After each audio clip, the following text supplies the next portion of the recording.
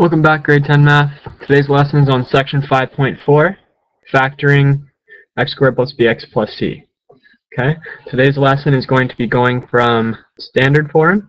Okay, this is the standard form quadratic expression, turning that into a factored form quadratic expression. Okay, so we're taking ax squared plus bx plus c and putting it into its factors. Before we can do that, let's just quickly review how to go from the factors to the standard form. We do that using the FOIL method. Okay, multiplying the first terms, the outside terms, x times 3 is 3x. The inside terms, 4 times x is 4x. And the last terms, 4 times 3 is 12. We then collect our like terms, get x squared plus 7x plus 12. Let's just do one more quickly to make sure that we have the hang of it. Okay, x plus 1 times x plus 5. X times x is x squared. Okay, the outside terms, x times 5 is 5x. The inside terms, 1 times x is just 1x. And 1 times 5 is just 5. Okay, collect our like terms. We get x squared plus 6x plus 5. Okay, now we want to be able to go from, we know how to go from the factored form to the standard form, okay, using the FOIL method, but we want to now go from standard form to factored form. Okay, so let's see if we can find a trend that'll help us do that. To do that, let's look at these numbers here. So if we have x plus 4 times x plus 3, and this is our answer, x squared plus 7x plus 12, okay, when we expand it, let's find a relationship between the 4 and the 3 and this 12. Okay, you'll notice that 4 times 3 is 12. Now, how are the 4 and the 3 related to the 7? Okay, you'll notice that 4 plus 3 is 7. Okay, so this might be a trend that we can use to help us factor. Okay, let's go back and look at the second question we did. 1 times 5 is 5. Okay, and 1 plus 5 is 6.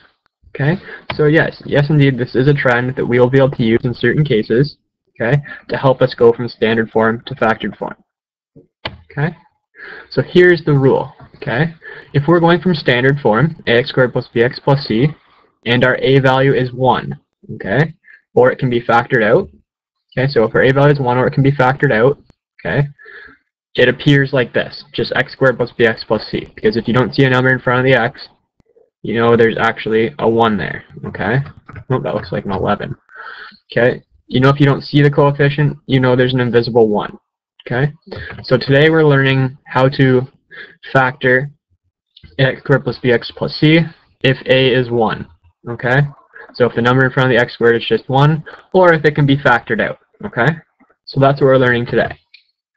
So if we have x squared plus bx plus c, and we want it to be given in its factors, x plus r times x plus s, okay, r plus s must equal b, and r times s must equal c, okay? So in math notation, this is the rules for common factoring ax squared plus bx plus c if a is 1 or it can be factored out, okay?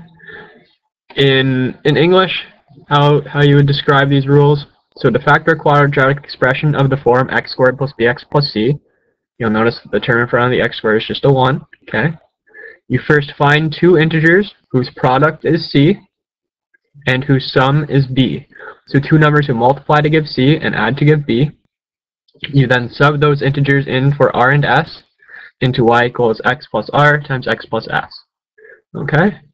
So that's how we do factoring of ax squared plus bx plus c when a is 1 or it can be factored out. So let's go ahead and do a couple examples to make this more clear to us. Okay, here are the steps. Okay, I'll reference these while we go through it. Step number 1, always step number 1 when we're factoring any quadratic expressions. Step number 1, check if there's a common factor that can be divided out. Always check first if there's a common factor that we can take out.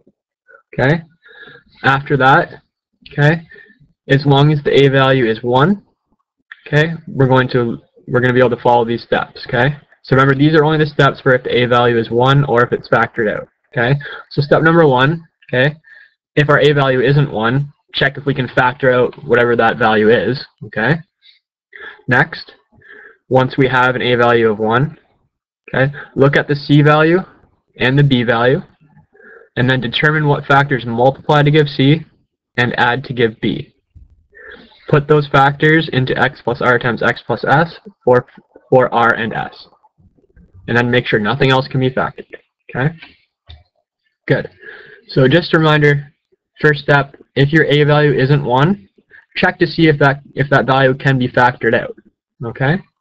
Good. If it can be factored out, then we can use these steps, okay? So if the a value is 1 or it can be factored out, we can use these steps. Good. So, question number 1. We want to factor x squared plus 7x plus 12. You'll notice our a value is 1, so we can use these steps. Good. So we have to, let's first find factors, okay, that will multiply to give us 12. We need to find pairs of factors of 12 that will multiply to give 12, okay? We know 2 times 6 is 12, so 2 and 6 will give us 12. We know 12 and 1, they multiply to give 12. 12 times 1 is 12. We also know 3 times 4, they multiply to give 12. And how about also negative 2 and negative 6, they multiply to give 12. Okay, so all of these factors, they all multiply to give 12. Okay, so these are factors of 12, which multiply to give 12. Okay, now we need to check which of these factors add to give 7. Okay, so remember, we need to find factors that multiply to 12 and add to 7. Okay, so all of these factors multiply to 12, but which ones will add to 7? 2 plus 6 is 8, that doesn't add to 7. 12 plus 1 is 13, that doesn't add to 7. But 3 plus 4, that does indeed add to 7. Okay, negative 2 plus negative 6 is negative 8. Okay, but we found 3 and 4. Those are our factors that multiply to 12 and add to 7. Okay, so we found the two numbers that will multiply to give the c value and add to give the b value. Okay, so this is what we want to use right here.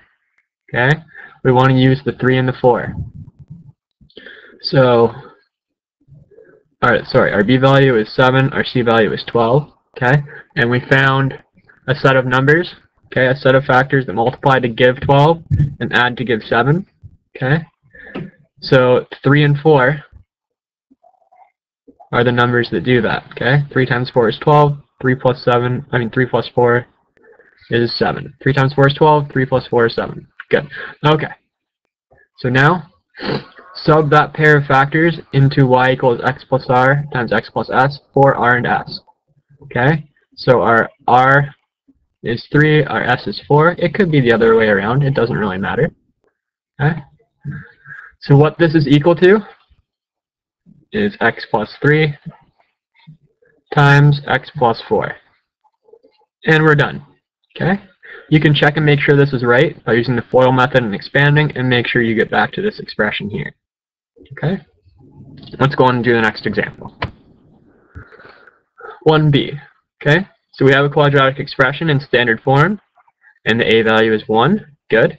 So we can use these rules. Okay?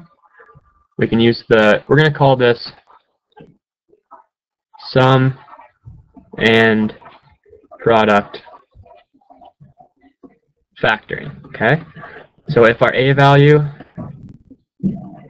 is 1 or it can be factored out, we can use sum and product factoring. Okay, so in this case our a value is 1, so we can use sum and product factoring.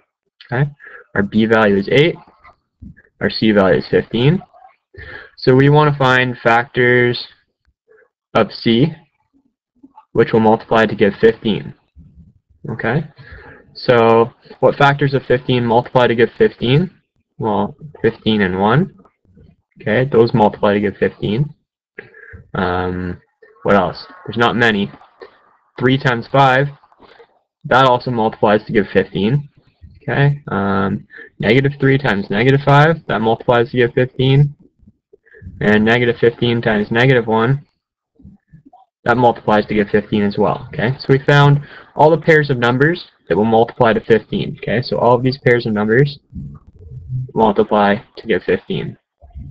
But which of these pairs will add to give our b value of 8? Okay, 15 plus 1 is 16. 3 plus 5 is 8.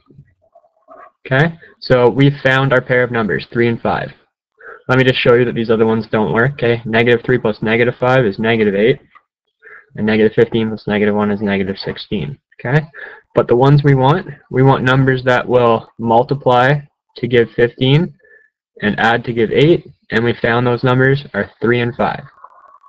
Okay, so the pair of numbers are 3 and 5. We'll make our R value 3, our S value 5. All we have to do is sub that into x plus R times x plus S, and we get our answer of x plus 3, x plus 5. Nice and easy. Okay, you can expand this out using the FOIL method and make sure you get back to this expression to make sure you factored it properly. Okay. Next example. We have x squared plus 4x plus 6. Okay, so we need our b value is 4, our c value is 6. Okay, so we need to find factors of c, so factors of 6, that multiply to give 6 and add to 4. Okay, so let's first write all the ones, the factors of 6 that multiply to give 6. Okay, so 1 and 6, 2 and 3, negative 1, negative 6, negative 2, negative 3. Those all multiply to give us 6. Okay. I can't think of any other factors that'll multiply to factors of 6 that'll multiply to give 6. Okay. Let's find if any of these sums give us 4. 1 and 6 is 7. 2 and 3 is 5. Negative 1, negative 6 is negative 7. Negative 2, negative 3 is negative 5. So you'll notice nothing gave us our b value of 4. Okay, so in this case, we can't use sum and product factoring to factor this expression. So we're going to say this one can't be factored. Okay, can't be factored. This example is just in here to show us that we can't always use sum and product factoring to factor quadratic expressions. Okay, sometimes we'll have to use methods that we'll learn in the next chapter. Okay. Good. So just what you want to take away from this one is you're not always going to be able to use sum and product factoring. You're not always going to be able to find numbers that multiply to give 6 and add to give 4. Okay, so you're not always going to be able to find numbers that multiply to give c and add to give b, even though our a value in this case is 1. Okay, so it's not always going to work, but when it does, it's an effective way of factoring. Okay, number 3. So we have x squared minus 29x plus 28. We want to factor it. Our a value is 1, so we can use sum and product factoring.